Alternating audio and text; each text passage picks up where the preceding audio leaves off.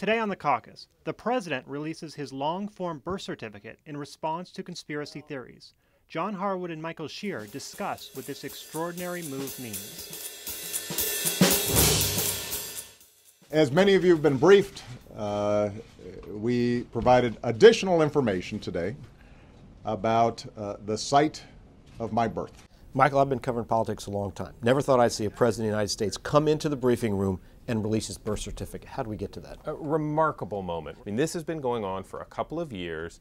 The White House had hoped and thought they could sort of dismiss it as a completely fringe issue, and instead, clearly, they came to realize that it had become a bigger issue that they had to confront more directly. And do you have a sense of why now?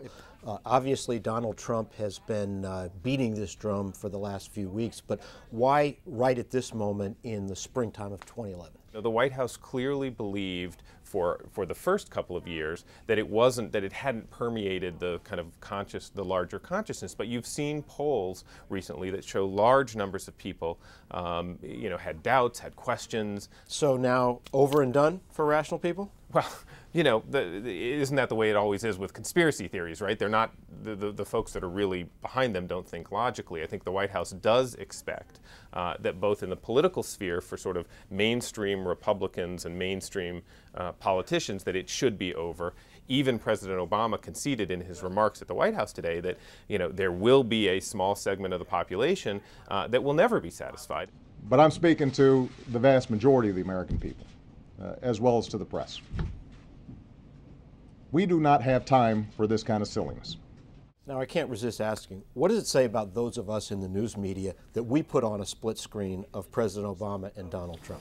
If you put a tax... Here's President Obama in the briefing room about to address the birth certificate issue. Let's listen in.